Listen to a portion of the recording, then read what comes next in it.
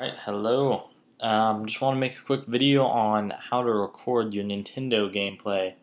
You can actually do this very easily on a Nintendo system. Like if you're going to do it for the Wii or something, for some reason you're going to record the Wii, you're going to need a capture card, which you can just stick in the SD card slot. But if you want to do something like 64 or GameCube, easiest way to do it is to get an emulator on your computer, which if you have Mac, it's going to be 60force.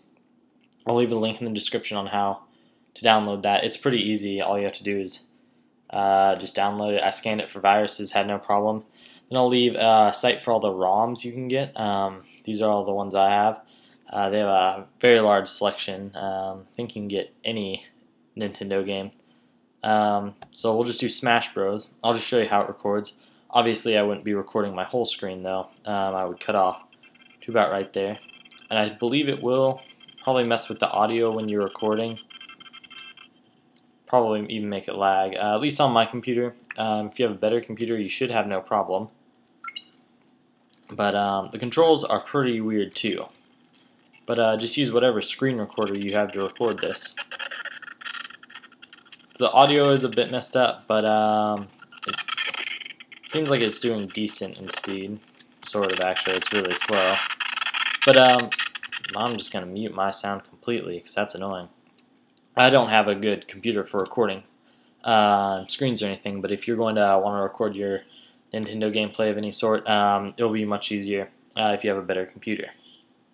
It's actually a laptop. If you're using a desktop to record, it will go way faster. Now, like I said, the controls on this are really weird. I'm using spacebar as A and then C as B, just because it's closer to the WASD. And it takes a while to get used to. And of course, he's going to pull out a bomb. Oh, wow. Yes, I'm the purple one. Oh, okay. But it works pretty well. Guy just really pinned himself in the worst spot on the whole map. Everyone knows you're not supposed to go there in Hyrule Castle. So that's basically the easiest way you can record any of your Nintendo games you want. Sadly, I don't know how to record it on my TV, otherwise I would definitely do that, because I believe that would go way faster with much less lag. Get you a lot crisper of a picture. But this works pretty well if you don't have that, or if you even don't have an N64 anymore. I know I got rid of mine. And this lets you just be able to play old games and show things that you might want to. So, anyway, thanks for watching, and oh, he did what I was gonna do. Let me just kill this guy, and then say farewell. Hello, goodbye. You better not make it back. Alright, thanks for watching.